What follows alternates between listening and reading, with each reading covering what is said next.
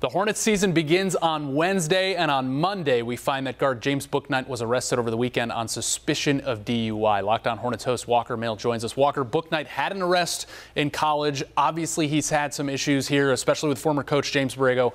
What is your read on just what might happen with Bouknight and the Hornets? I don't think there's any way to know about the suspension, right? I'm not sure if there's a suspension that comes about for James Bouknight. I don't know what kind of disciplinary action that they're going to take, but we do know that this is someone that was even kicked out of a UConn game when he went back, right? Because that was his alma mater, went to a college basketball game and was doing something in the stands they didn't like. And then we also had the moment where he actually bucked up to James Bouknight last year on the sideline. Now you're starting to see that James Bouknight got arrested last night. It's really unfortunate. I want the best for Bouknight. I want the Hornets to be successful with him at the helm, being a first-round pick, somebody that you invested in. But it's unfortunate for somebody that didn't get a lot of playing time last year, and it doesn't seem like he's going to be in the good graces at the beginning of this season. All right, so, we're still waiting to see what happens with Miles Bridges, both legally and from a basketball standpoint.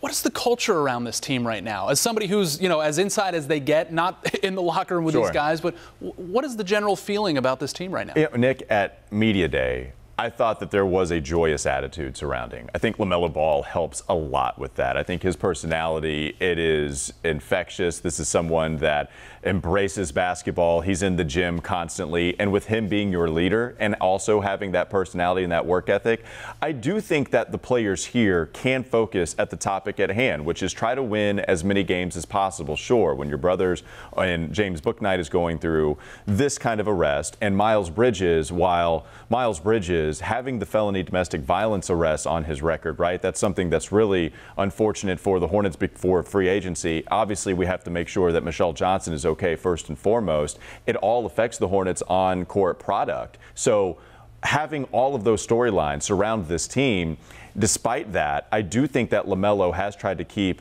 a pretty good attitude along with some of the other players here. It's just, will they have enough firepower for this Hornets team to accumulate enough wins? The Hornets likely going to start the season without LaMelo Ball as he recovers from that grade 2 ankle sprain. What do you think the outlook is for the first however many games LaMelo Ball is out?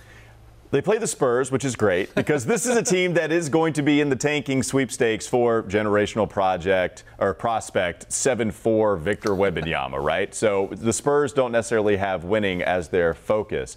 So maybe the Hornets can get that victory. But other than that, this is a team that Steve Clifford has talked a lot about being built to run. I think a large portion of that is having LaMelo Ball on the floor, because other than that, it's Terry Rozier, it's Gordon Hayward. You have some guys that can run a little bit, but that's not their identity. So much of their identity is built off of LaMelo's presence. So missing him for maybe a handful of games, I don't know how many, it's going to be tough to adjust to, especially with their lack of backcourt depth. I think that's when you want Gordon Hayward, Terry Rozier, some of your veterans to step up. All right, they virtually put nothing around LaMelo Ball in the offseason. Obviously, Miles Bridges out for the foreseeable future. How concerned are you about this season for the Charlotte Hornets and speaking more globally, LaMelo's future in this city? I'm really worried about this season, and it all happened so fast, Nick. If you go back to this offseason, right, this was a team that moved on from James Bouknight after a 43-win year because they had higher expectations. They wanted to get past the play-in tournament. If they did get to the play-in tournament, then they didn't want to get blown out. They wanted to find their way into a top 6 moment, or at least have a playoff series rather than just a play-in game. And now, no Miles Bridges at the beginning. You have James Bouknight have the arrest. Then you have LaMelo Ball going to be missing a little bit of the beginning of the season. It's really tough, and now the expectations that you might once have had for this team, you can't be feeling good, at least at the beginning. All right, well, LaMelo Ball, he's developing at least into the type of player that you can put the team on his back. I mean, we think he's getting to that level. Individually, what is your outlook for when LaMelo comes back in terms of the type of season he can have? Yeah, this is the positive to focus on, right? Because when you look at LaMelo Ball, this is someone we kind of expect to ascend into that superstardom. 20 points, 7 rebounds, 7 assists last year. I think that he can work on his finishing at the rim. That can increase his points per game average. His free throw shooting is already fantastic. His three-point shooting, to my surprise, has been one of the better marks in all of the NBA. So I do expect LaMelo to individually be a lot better going into his third season. Does he have a chance at All-NBA consideration? Even if not, I do think that he's going to be a lock to make the All-Star game, and that's real improvement. So with all the bad surrounding this team right now, you do at least have a fantastic young basketball player that's only going to get better in LaMelo Ball. Walker, once LaMelo Ball is back, how do you view the strengths of this Hornets team? Yeah, I think LaMelo allows this team to get out and transition a lot more. I think he is a transition offense unto himself, and it allows the facilitating to go out there and help Gordon Hayward put him in the best situations possible. Same thing with the Terry Rozier once LaMelo Ball is back. With him out, I think you'll see the offense struggle a little bit, but I think having the kind of guy that he is, where he makes everybody else better, I'd be really interested to see if there are some Mark Williams minutes with LaMelo Ball, the former first-round pick, this past year's first-round pick. We'll see if Mark Williams can get some run under Steve Clifford. But having him almost break out the ability of others, I think that's what's going to help the Charlotte Hornets team win as many games as possible with everything that surrounded them this offseason. This is your father's Eastern Conference, right? I mean, we haven't seen the East kind of this loaded, really, in a long time. I mean, you just look specifically to Atlanta. They get Murray. Donovan Mitchell goes to Cleveland.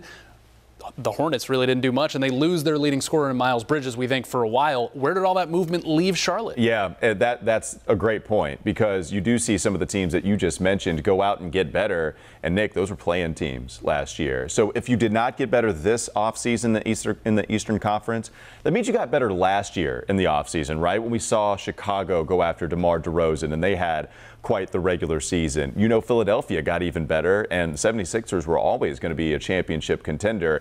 You go down the list, and all of a sudden you see the Hornets as the first team that didn't do anything besides bring back Cody Martin, but they didn't make any new free agent acquisitions. It's really going to hurt, especially with the way that the Eastern Conference got better. So it's going to be an uphill battle. They're going to have to rely on internal improvement in order to see them get in that play-in tournament, maybe even beyond. Yeah, that player development now the task of Steve Clifford, who's returned as coach.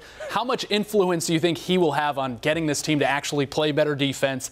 And are you concerned at all that they'll lose kind of some of that offensive momentum from last year? Yeah, this is also your father's Hornets, too, because Steve Clifford is back. So it might even be exactly your father's Charlotte Hornets. And I do think that he is going to have an impact on the defense. I think because he's been such a great teacher on that end of the floor, and it's followed him wherever he's gone. Even in Charlotte, the first go around, you saw this team get a lot better. They didn't turn the ball over on offense all that much. You see him go to Orlando. The only way that they were able to win a game against the then championship Toronto Raptors, the champion Toronto Raptors, right, as Kawhi Leonard would lead that team.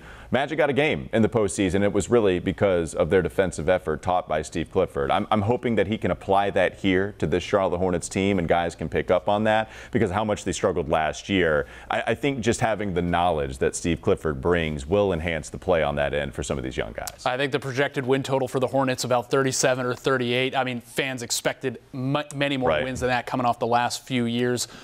What has to go right for the Charlotte Hornets to, let's say, finish over 500, be solidly in a play-in, or even compete for a playoff series? It's tough. Nick, I want to see the vision. It's really tough. I think what has to happen is you have to have the very ceiling of LaMelo Ball's improvement. He has to be a player that could possibly be an All-NBA type player, which is possible, but he has to hit that. I think P.J. Washington needs to show some more offensive responsibility. Maybe he can put the ball on the floor a little bit more rather than just be a high-level 3-and-D guy, and I expect his defense to continue at a nice pace. I think the other thing is Gordon Hayward has to stay healthy. I think he showed in the preseason, the half-court offense especially, still a very effective player, but he needs to play more than 60 games. And if that's the case, I think that's your shot to get above 500 and reach the expectations you might have right after you fire James Borrego. All right, let's talk about week one. At the Spurs Wednesday, home against the Pelicans Friday, at Atlanta on Sunday, all likely without LaMelo Ball. How do you see things playing out? Yeah, I think the Hornets have a shot against San Antonio because the Spurs are going to be tanking. They made a lot of moves, right? You just mentioned DeJounte Murray. DeJounte Murray, you trade him to the Atlanta Hawks, and you get first-round picks. Yeah. Not anything that can help you this year. So against San Antonio, I do think that this is going to be a game that maybe the Hornets can win. The Hawks is going to get a lot more tough. I will say, if you wanted to catch the Atlanta Hawks at some point in the season, then you would want to when Trae Young and DeJounte Murray are trying to figure it out. There are still legitimate questions as far as two ball-dominant guards playing alongside one another. How do they figure it out? So a couple of those games, I do think that the Hornets have a pretty good shot, even with LaMelo Ball possibly missing both of those games and certainly sometime. We'll see what they have in Zion Williamson down in New Orleans on Friday night. Yeah, that's I remember true. last time he played at this arena in college anyway. It was pretty good. Walker Mehl from Locked On Hornets podcast. Thanks for joining us. Yeah, thank you so much. Appreciate it.